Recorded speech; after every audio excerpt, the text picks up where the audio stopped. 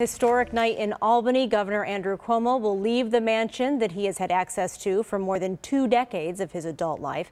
And in will walk Buffalo-born Kathy Hochul to take over, Lieutenant Governor becoming the first woman to lead the state of New York after Cuomo resigned over allegations of sexual harassment. And joining us now to talk about the significance of this change is Jim Lemoine. He's the faculty director of UB's Center for Leadership and Organizational Effectiveness. And Jim, this is such a big moment for Kathy Hochul. It's a big moment for New York, a big moment for women in New York, with so much work to do, wrapped up in so much history in a place that is no stranger to controversy, and that's putting it politely. When you look at this from an academic perspective, what sort of challenges lie ahead for the new governor? Oh my goodness, we don't have time to get into a full description of all of those challenges. I'll give you two that jump to mind really quick, though.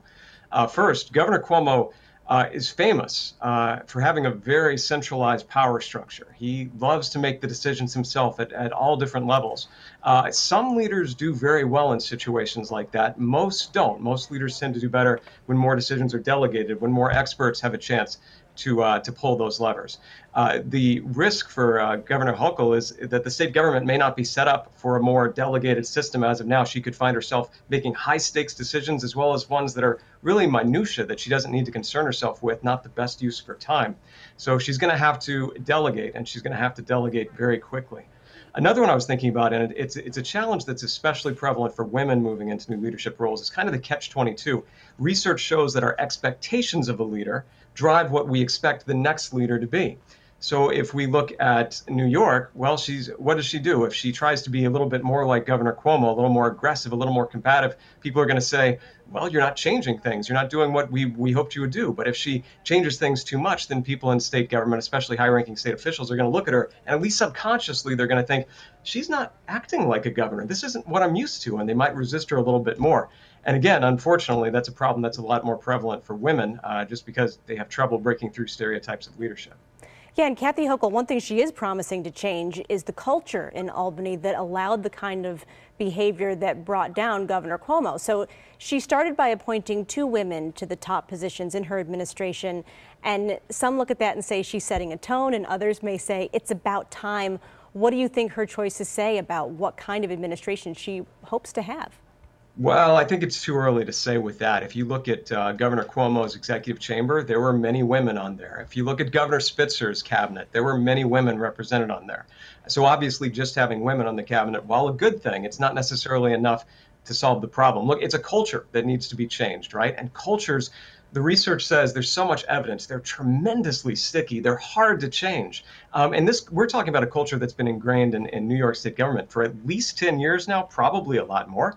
And her challenge is going to be that every time one of the old guard does something or says something that reinforces that old culture, it makes it that much harder for her to change the new one. I know she's moving to install new people in a lot of top positions, but that's not going to happen overnight. I know she gave herself a deadline of 45 days, so there's still going to be a lot of people from the old guard. She's going to need to be explicit, she's going to need to be willful, and she's going to need to be purposeful to say, hey, this is who we are. This is what we stand for. This may not be the way it's been in the past, but this is how we treat people. This is how we think of each other. This is how we use our power. And she's going to have to come down hard pretty quickly on people who don't toe the line on that culture, or it'll just be more of the same, and her effectiveness will be really limited. Yeah, in under a minute now, Jim, she's not just the governor for the next year. She's also indicated that she will be a candidate in the next election. So what challenges is being the first woman in that position going to present her? Women have a harder time seeking elected office. There's a lot of research on this, especially in New York. I think she's going to have a challenge. And what are we used to in our governors? What do we expect? Well, we're used to aggressive to the point of combative, confident to the point of overconfidence, the tough guy image, right? Can a woman live up to that image, or even should she have to? Will she be able to make a new case that the governor of New York doesn't necessarily have to be this old school, rough and tumble, tough guy? Maybe it could be something different, something better. But that's going to be a case that she's going to need to make to the voters, that the stereotypes of men as the best leaders because they're supposed to be more independent and assertive, well, the research shows they just aren't true. And our consciously we know that, but our subconscious, sometimes it's hard to explain that to. Jim Lemoine is the faculty director of UB Center for Leadership and Organizational Effectiveness. Thank you so much, Jim, for your perspective. Appreciate it. Thanks for having me. And thanks for joining us on the Town Hall tonight. We hope that you'll text us a question or a comment, 716-849-2220.